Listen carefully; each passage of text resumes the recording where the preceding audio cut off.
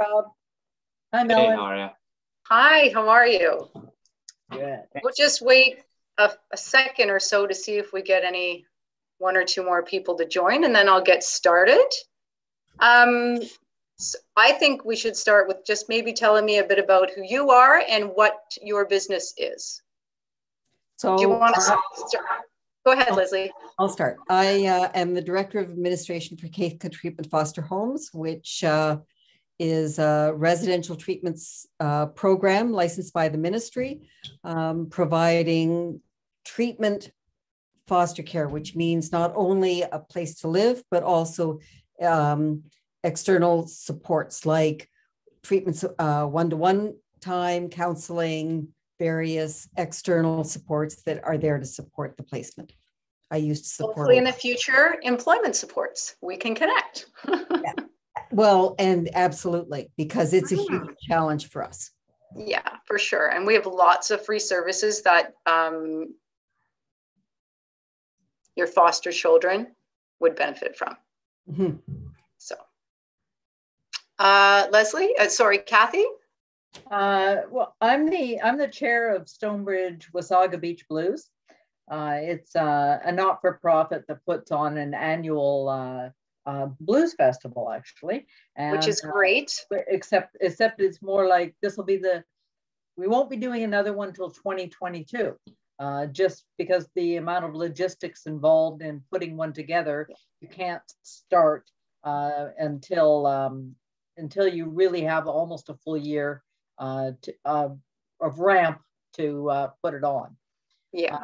So we're looking at 2022. But I'm also, in the meantime, I'm on the board for the Chamber of Commerce as well. Fantastic. Fantastic. And going to support me hugely as we go forward. Most definitely.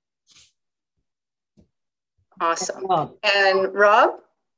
I work with a company called Alta Vista Planning Partners, and we are the exclusive advisor for the Chamber of Commerce benefit plan that they provide to the local members. So my territory is Wasaga, Clearview, Collingwood, and Blue Mountains. Fantastic. Fantastic. I'm going to go ahead. It's showing me that there's someone in my waiting room. Am I supposed to let that person in? Oh, I think so. Yeah, I think so as well. They didn't come in here, but I let them in somewhere, so yay. I'm not sure if I was supposed to do that, but okay. I just wanted to start and thank you all for coming into this breakout session. The information that I'm providing for you will be mainly about for employers, but I'll throw a few things about job seekers in there as well. The one thing I'm really excited about is that we have a chat button. So feel free at any time, if you have a question, throw it in the chat. I might not answer it right at that time, but I will, when I pause for a few breaks, be able to answer the questions that you have. And any question is valuable. So please don't hesitate to ask, okay? So my name is Melanie. I am an employment consultant / job developer at Career Solutions in Wasaga Beach. And I have been doing this for 7 years now. I've worn many hats in the office. We have a great crew. It's a very small crew, especially during COVID. COVID right now, so we've remained as an essential service open during this time, but our doors have been closed. So we've had to adapt and be flexible and figure out a way to be able to continue providing the ministry funded services to the people of the community in very creative ways. So because not everybody has a cell phone, not everybody has a computer. So we've had to really adapt and be really flexible and come up with different ways of being able to serve people in our community. So with saying that, I wanted to touch base on some money for employers, because money usually is a really good word around employers, especially during this recovery time with COVID. Today I'm going to talk about one of our programs that are funded by the ministry, which is called a wage incentive program. We call it the Job Matching Placement Incentive. So bear with me. I'm going to share my screen here with you. now that we've gone out of a different, just let me know that you can see my screen. Yep. Wonderful. Okay, so can everybody see the slideshow? Yes, ma'am. Awesome, awesome. And I was told to move this little guy over here. Actually, I think I can close it. Okay, so saving money on training new employees. So hiring and training incentives for employers. This program actually benefits both the employer and the job seeker, but right now we'll just talk about employers. A little bit about Career Solutions. So Career Solutions Corporation is pleased to provide a wide range of services to employers in Wasaga Beach and surrounding communities. Our services include Employment Ontario funded programs and services, including employment and training opportunities, a lot of different labor market information and prevailing wage rate information, as well as access to information on other provincially funded programming. So in saying that, we will have access to some, but we may not deliver some of those, like the Canada Ontario Job Grant, which is also a really great benefit for employers. We would just refer you to an Employment Ontario service provider that does provide that service. We used to, but we don't right now, at the moment. So the following is a list of services we're happy to provide to employers and job seekers free of charge. So we have job posting and resume collection service. So basically, if you're an employer and you're really busy, which most employers are, we have a job posting template. We just send it off to you. You tell us what you're looking for and how you want to, how many people you want to hire, what position, etc. We create a job posting and then we post it on all of our social media, on our website, which, by the way, our website is under construction right now. We're really excited for a new website to launch, which I'm hoping will be this summer. And we also do resume collection service. If you'd like to be, let's say, anonymous and not say who you are, and you would like us to collect your resumes for you, we can do that as well. We offer job fair assistance and interview facilities. Keep in mind, we have to follow all COVID regulations. Our doors are closed right now, but when they do, things return to somewhat of our new norm, we should be able to provide services again where you could do job fairs in our building, interviewing in our building, and so forth. We're going to talk about wage subsidy and referrals to grants. We provide assistance in recruiting and HR services. So basically, if you have information on labor market or the labor board, WMIS, some type of like certification training, we'll be able to, if we don't have the answer, we try our best to find the answer for you. Does anybody have any questions so far?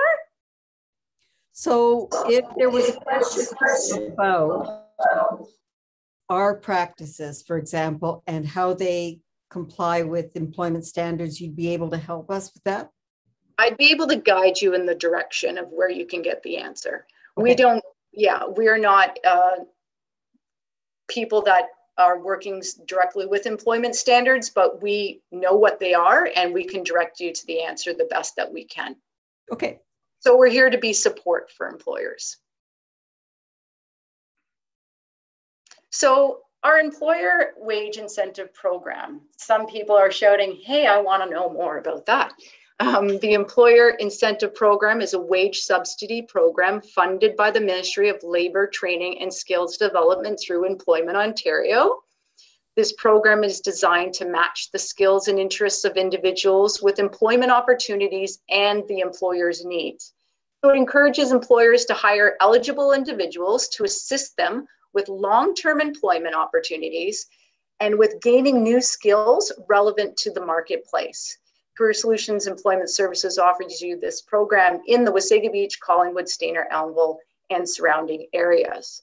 This is one of our most successful Employment Ontario programs and has been around for many years. Once local employers try this program, they continue to work with us again and again because they learn how very quickly this program will benefit everyone involved, meaning the job seeker who may have had trouble finding employment for different reasons, and the employer maybe was having trouble filling the position with the requirements that they needed as well. Any questions so far? All right. So how does it work? So this program can help your business by providing a wage subsidy to offset the on-the-job training costs for a new employee, because training a new employee takes time and it displaces another employee to focus and help the new employee learn the position. And that costs money. So incentives will vary depending on the complexity of the job skill level required and the length of training required. The incentives can be up to a maximum of $8,000 per person per placement.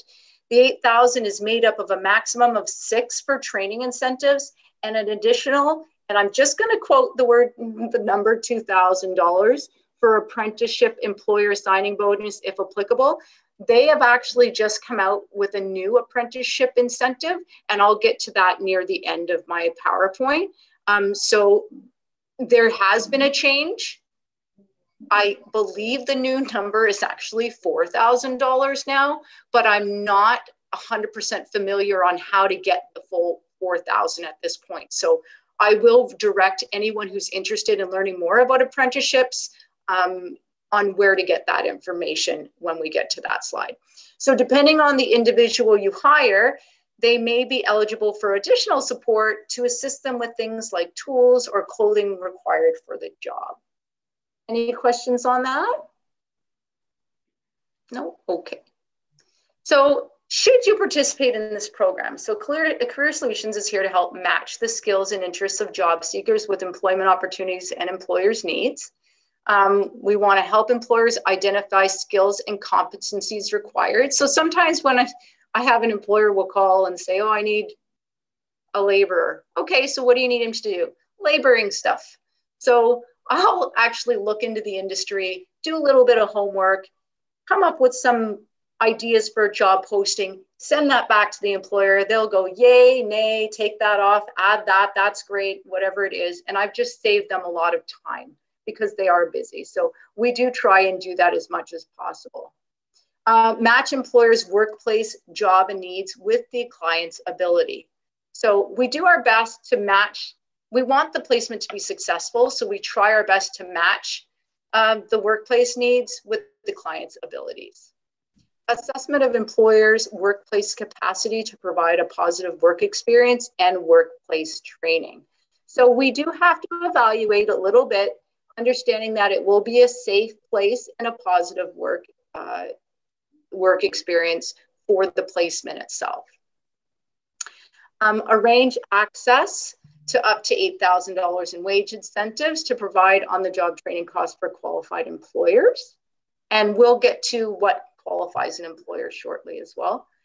Monitor and support the placement. So throughout the placement, I come by and do my little visit. During COVID, it was a little difficult, but depending on where you are and if it's like, for example, a construction site, sometimes those are a little bit more difficult to attend to. But for the most part, I'm going out in the field and I'm supporting the client, the participant, and supporting the employer. For example, 3 weeks in and the employer's having some concerns, I will go there and I'll kind of be the mediator and discuss the issues with the participant, have the employer come in and kind of share, you know, what's been happening, how they're feeling, and giving them a positive outcome on how to move forward. So giving that support to both the employer and the client.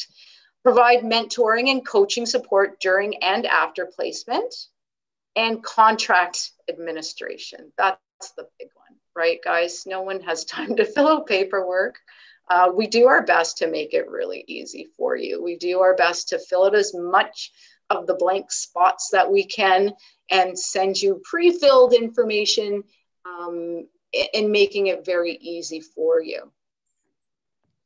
Employer eligibility. So here are the things that you need to have in order to be eligible for the wage incentive program. You need to be licensed to operate in Ontario, compliant with legislation, so health and safety rules, employment standards, and so forth. Hold current WSIB or third-party general liability insurance. The placement must be located in Ontario, and as I said before, covered by appropriate safety insurance.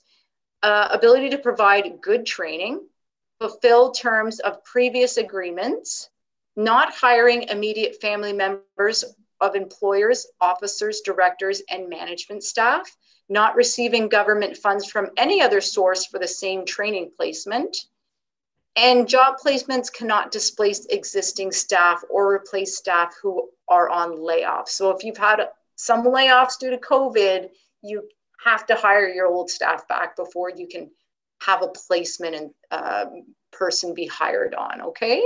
Any questions? All right. So the employer's commitments. This always comes up as a question when I speak with employers. So here are some commitments as an employer. Assist in developing a relevant work training plan. So in the beginning, when we create our training agreement, there's actually a portion in there that we talk about what your goals are for the employee and what your training outcome expectations are. So those are set right at the beginning of the placement. Provide feedback and assessment. So every month I do an assessment. So I have a new perform an evaluation. Is the person punctual? Did they show up for work? Are they attaining the learning outcomes expected for that time period? And then we sign off on that each month. Provide potential for long-term employment for the participant. So that is the goal. The goal is for a long-term placement for the participant because it saves you from having to retrain another person again. Provide adequate supervision and training. That's pretty straightforward. Place the participant on company payroll and provide same employment terms as regular employees. So this is part of the commitment. You would have them on as an employee. All the same rules apply as terms of employee according to employment standards and labor laws. So benefits of this program. We all know how expensive it is to bring on and train a new employee. By using this program to hire, you may qualify to offset some of your onboarding costs by having a good portion of the new hire wages covered under this program. So this is a big savings to you and your organization and also gives an individual looking for work a great opportunity. So our objective is to help individuals who, for example, have the training but no practical experience yet, or perhaps they have the skills but no formal training to gain a foothold in the workplace. So the hope is that we will create a great match for both the individual job seeker and the employer, and that permanent employment will be the end result. Keep in mind that this is not an obligation. However, if things do not work out for some reason, and in some cases we may even place individuals knowing that they will not be permanent, but it will give the individual on the job experience they need to make them more employable in the future. So if it doesn't work out, that's okay. We do try and replace if we can with someone that's a better match for you, because in the real world, these things happen. So each situation is treated individually to create the best outcome possible for everyone, the employer and the job seeker. So do you have an apprenticeship opportunity? So this is very new. So bear with me a little bit. I will do my best if you have questions to answer them. If not, we can connect afterwards later in the week and I can get the information that you do require. So Ontario Employer Supports. So employers who train apprentices may be eligible for grants to help mitigate the cost of training. So the Achievement Incentive and Group Sponsorship Grant will help more employers take on apprentices to build Ontario's apprenticeship and skilled trades pipeline. So Achievement Incentive is a grant program that helps employers train apprentices by reducing some of the cost of training, supports apprentice progress by giving grant payments to employers when their apprentices reach major milestones. And the program offers up to $4,000 to eligible employers when apprentices meet training and certification milestones.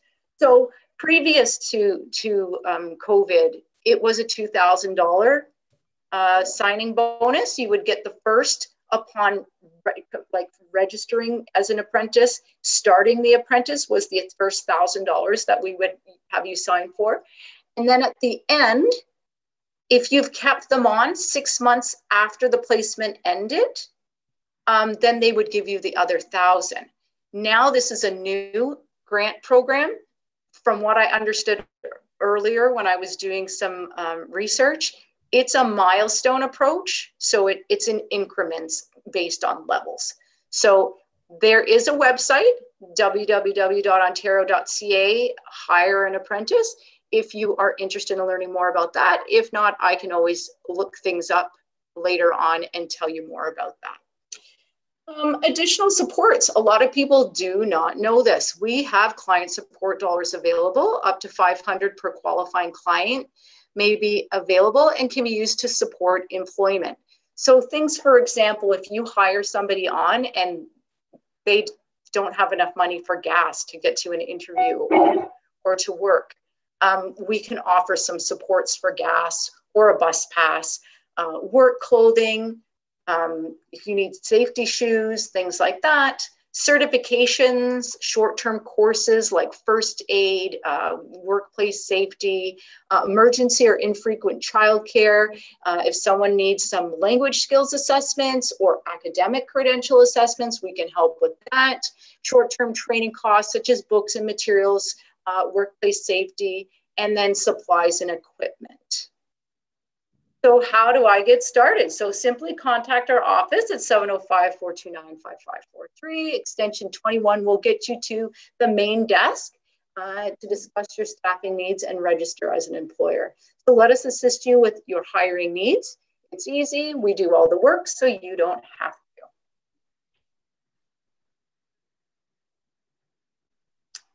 And there we go.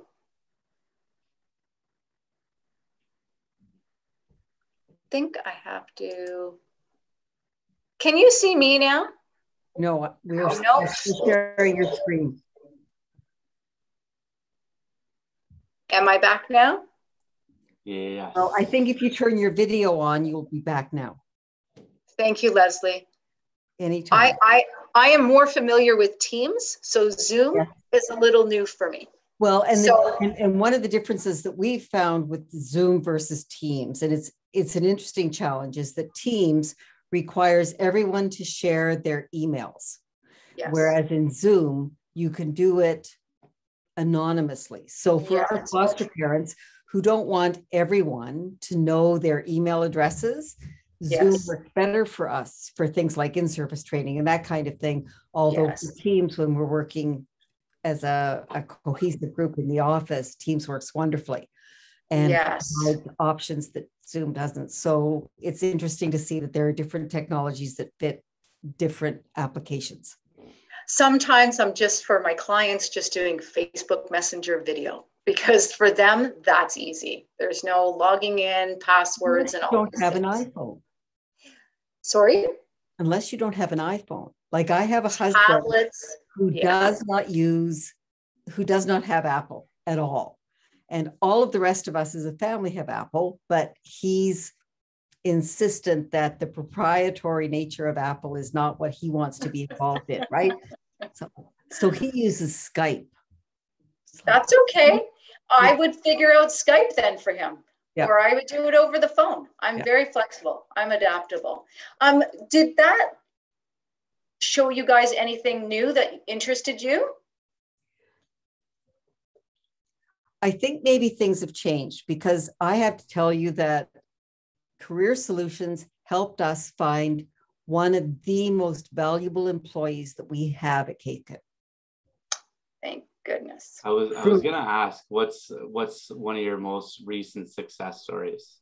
Well, it's not necessarily recent. She joined us in 2016 probably, and she has to be one of the most valuable assets to our organization right now. At the same time, I reached out to Career Solutions in the middle of pandemic shutdowns and stuff, and I'm waiting for a response. So I've had mixed connections recently with you. Okay. Because we were trying, one of the things that we struggle with all of the time is finding treatment support workers who are CYW specifically, who are able to work directly with our kids. And we're looking for any opportunities to identify individuals. And I registered as an employer and I never got a response back. Well, you will this week. So I think there's now that I know. There may have been some issues with your website. Oh, our website doesn't work. Did you reach through us with the website? Yeah. The website is, that's why we're revamping the website. Well, I'm so partly because the last time I reached out to Career Solutions, Carol was still working. Yes. So I had that direct contact, right? But yes. now I didn't have that. You have a new contact. I do now. Absolutely, I do now. Awesome. So yeah, I will definitely reach out to you and we will get whatever you need started. It is a challenge right now, I'll be honest, but what's really great is the students just came out of school. So college. Yeah, and we're still looking, but Perfect. we've never actually as an employer qualified for any of the incentives. Not for profit. No. And no, we're not a not-for-profit. You're not a not-for-profit? Okay. Is there a reason why? I don't know. Okay, well, we'll take a look at that when we're talking one-on-one then. Okay. Yeah, absolutely. Absolutely. You can expect a call from me this week. Perfect. Okay. Yep. Sorry, you had a question, Kathy? I just had a comment because you might be helpful. We have a position within the chamber that we're funded for a Canada Summer Jobs. Canada Summer Jobs, yep. For a marketing student, somebody within a marketing and communications vein. And right now, I just finished sending a posting to Georgian College, and they were posting it within their network for their marketing students. But like I said, this just happened this weekend that we posted that with them. Okay. So I haven't got any feedback from it yet, but that might be something that we might want to go a little further abroad. The only reason that it makes sense that if we can ideally get someone from there is because the project that we're going to have them working on is the Chamber 2022 Visitor Information Guide. Okay. And that is also going to be, was offered up to Georgian College to be able to use the designing of it as a project for their fall students. Fantastic idea. So if we got somebody from within the organization that's probably already gone through their first year, has more of an idea of where the students are going to take it in the fall. They're going to do a lot of the prep work to make sure we're actually ready to hand it over to them. That's right. So ideally it would be, we would have somebody from there, but if that isn't going to happen, then I don't want to wait too long and run out of time to be able to hire somebody. We're only, our funding from Canada's Summer Jobs is only for an 8-week period. Yeah. But if you get a student, well, they're going to be in school in the fall. So students don't qualify for be a student this year, though. Yeah. Okay. Canada Summer Jobs changed it for this year anyway, and it just has to be somebody up to the age of 30. It doesn't have to be a student. Okay. On our end, we couldn't piggyback the Canada grant. Of course. So, but it might be coming to you in the sense of even just job postings on our social media. We can send your blurbs out on social media, and Ivan and I will take a look at our caseloads and see if we have anybody that is suitable for the position. I always suggest to employers, do your best to put a wage on there, even if it's a range. We just find that those postings get more success than ones that don't have any wage on it. So is there a way, once the summer job posting of 8 weeks has expired, that we could potentially tack on or opt into sort of the wage incentives if the marketing position were to extend? No, because you can't already be employed.